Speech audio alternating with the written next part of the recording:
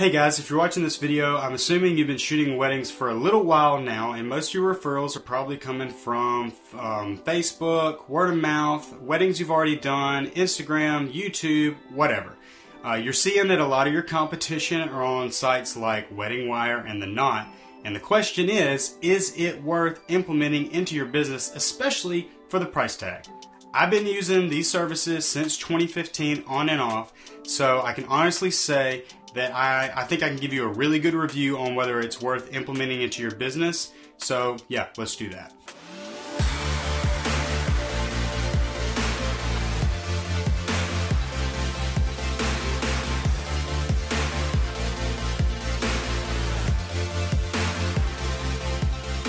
Okay, first of all, if you haven't subscribed to the channel, go ahead and do that because I'm going to be putting out a lot more content about owning a creative business and how you can turn your vision into a profitable business.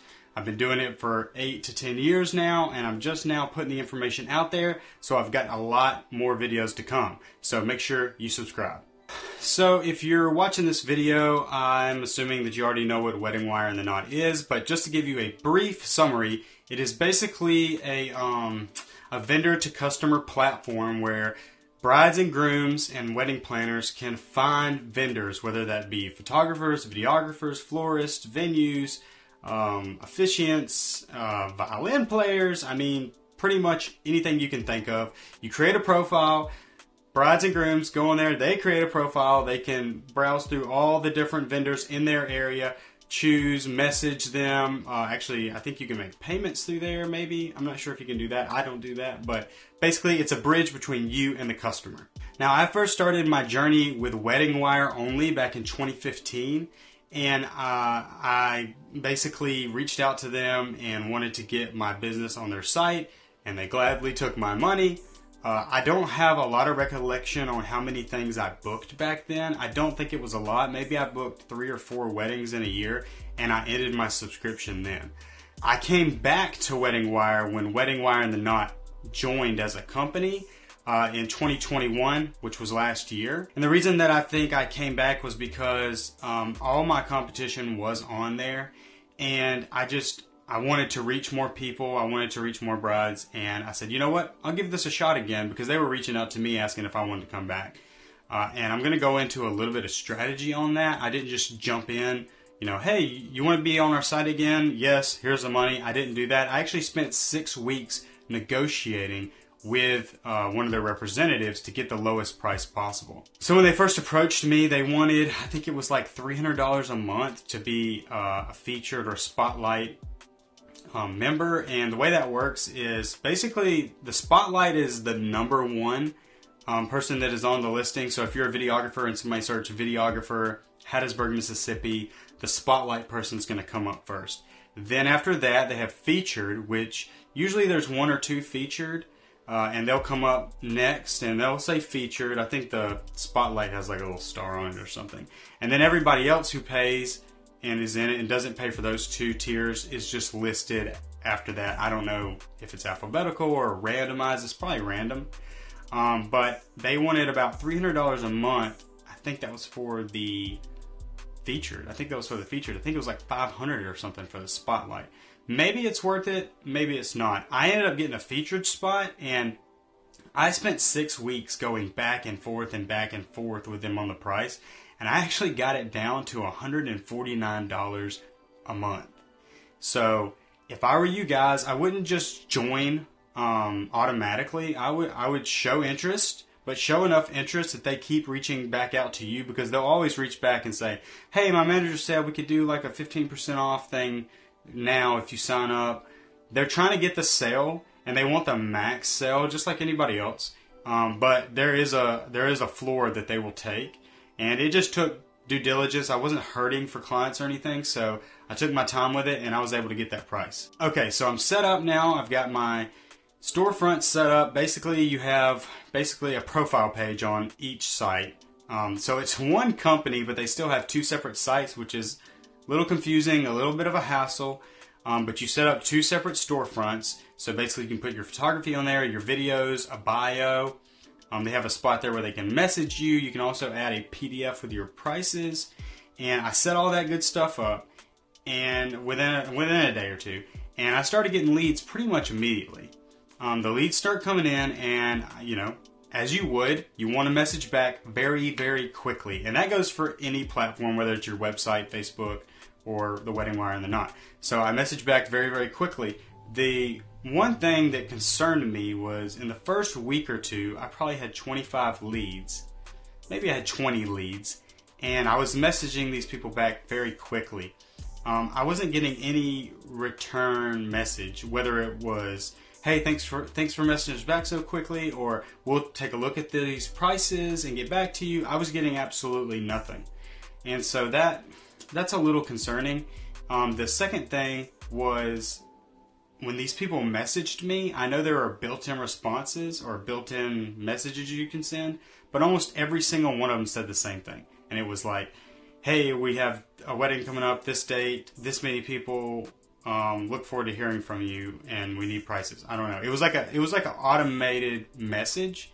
And I'll tell you from experience that if someone wants to book you, it doesn't matter if it's a wedding or commercial or anything, they're not gonna opt to send a automated message. They're probably just gonna put a message from scratch, like, hey, I'm having this wedding here.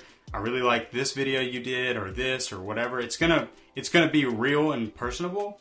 So I'm not trying to say that the Wedding Wire and the Knot falsely sends leads. I don't know, because these leads come in and they're just very strange because they're worded strangely. Some of them are worded exactly the same, and then they never reply back. So Wedding Wire, the Knot, if you're watching this, feel free to comment. I'm just being transparent with my experience. I'm not saying that these are false leads, but they definitely seem kind of fishy, and it might be something you want to look into and address. Okay, so fast forward August 2022. I've been in this for 9 months again, and I've probably got 100 leads between the two platforms, the Knot and Wedding Wire. A lot of those leads now are real. I can tell they're real because I'm actually having conversations with these people. And to date, I have booked one wedding.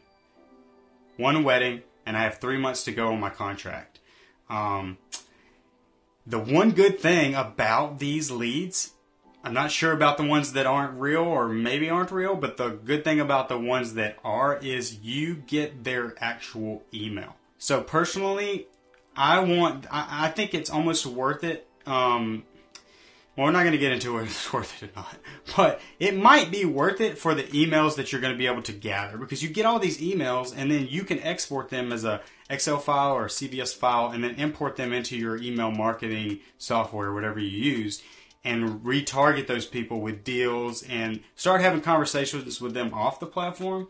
That's what I prefer to do. I know Wedding Wire and the Knot frown upon that, but I just find that more beneficial. It just feels more personable. I book more things when I'm going through my website and my Facebook. So when I can actually get their email and put them on a list of potential wedding clients, it always works out better. So, for however much I paid for the year, I got, 110 emails of brides, potential brides. Sorry, there's a fly in here.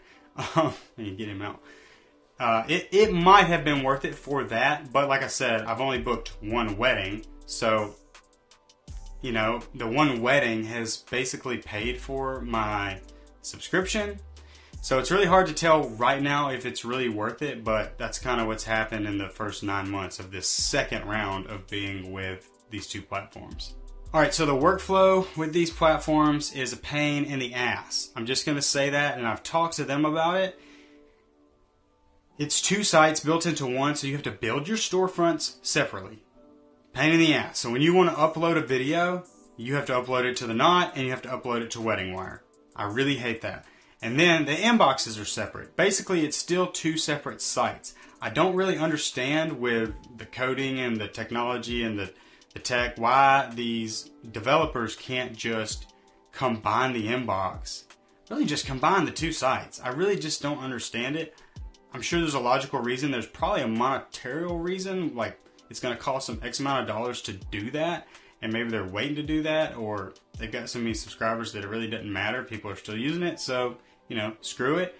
But as a customer, I would say combine those two things, because sometimes I would miss leads on the Knot because Wedding Wire is like the main one I would open up.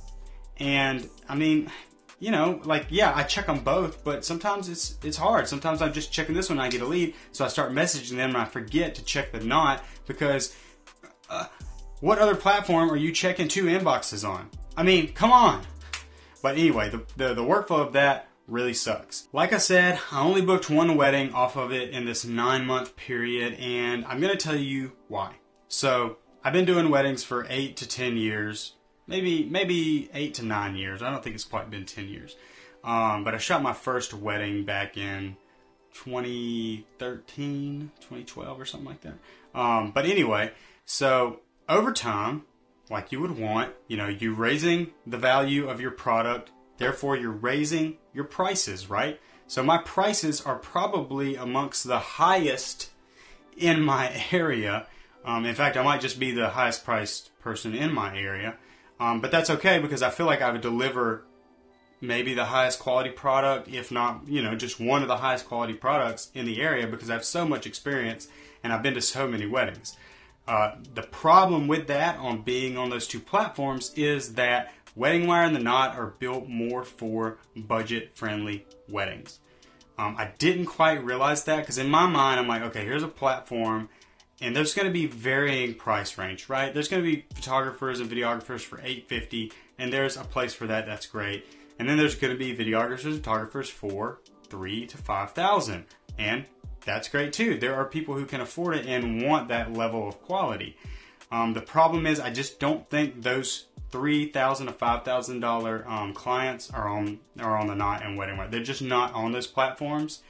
They're getting more referrals, referrals from venues. They're searching on YouTube. They're doing different things to find their vendors.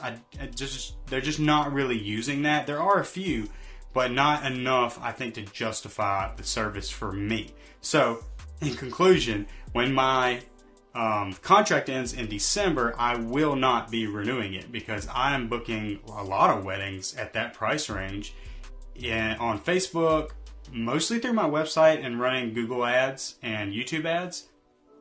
And if I take that same amount of money and put it to Google and YouTube ads, I think I would probably have booked 5 to 10 weddings, where I've only booked 1 with Wedding Wire and the Knot. So if you're just getting started, like I was in 2015, it's probably worth it.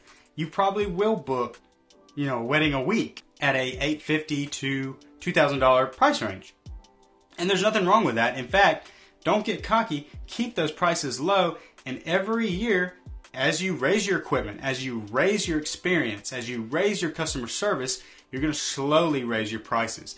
Once you get up to $2,800, $3,200, $4,000 for a package, you're probably going to find that the Wedding Wire and the Knot is not for you. Really quickly, I want to touch on their customer service. It's pretty decent when they're trying to sell their service and when they're trying to get in touch with you about paying for your service. I've attached different business cards to it, and sometimes it would lapse, or I'd be like a day late or something, and they would be blowing my phone up. Now, once I did talk to a service person, and I said, look, I'm not booking very many weddings. I'm not booking any weddings. This is like 5 months in. I haven't booked any weddings. And I paid you guys like $1,000, right? Well, I showed her my PDF prices, and the girl I was talking to kind of drew a blank, like went silent. And I could tell that my prices were too high for her platform. And I actually said to her, I said, okay, I get it. My prices are too high for your platform, right? And she was just kind of silent. And I could tell that was a yes, but she couldn't, she couldn't say that because of her job. But that was just like a clue. That's where I really realized that, okay, this is not for me, because I am trying to raise my value, do less weddings for more money, and really provide an experience rather than just a quick video. So, that's just a little bit of info about their customer service. I don't think it's bad by any means.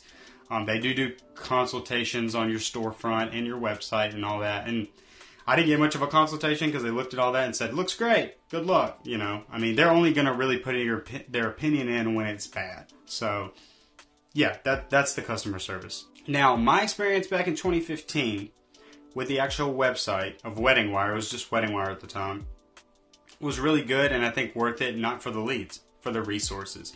They used to have these webinars on there where it would be an expert, whether it's a videographer or venue owner or something, almost like early day podcast, and they would talk for an hour about, you know, how to get clients, how to raise your conversion rate, how to raise your sales, whatever. And for the money I was paying back then, probably $1,500 a year, that was worth it. That was worth it. Even if I didn't book one wedding, I learned so much from those webinars in the early days, and they don't have that now. So I might be able to say it's worth it for the resources that they have.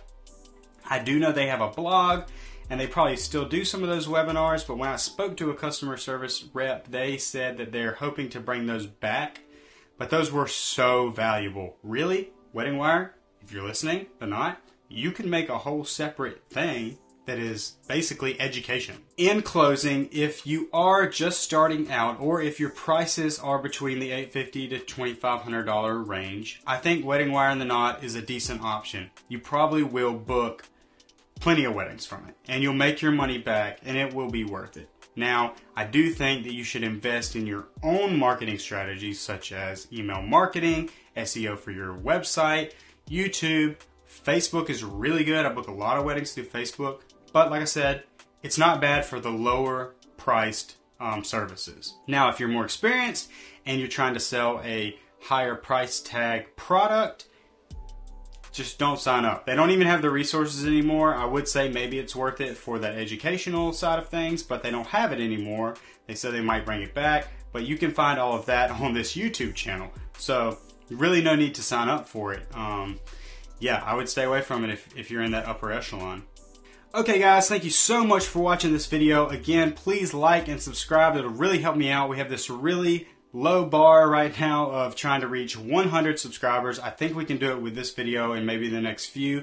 If you're into creative content such as videography, photography, how to build a video and photography business, make it profitable, make sure you subscribe because I've got so much knowledge from the last 10 years that I've got this long list of videos that I have to make on how I've been able to sustain a business and a lifestyle and, you know, feed my family. It's been great, and I'm finally getting around to sharing this information. I've also got a few courses that I'm building right now. One is on how to shoot a low budget music video and make money, so be on the lookout for that, and I really appreciate it. Peace.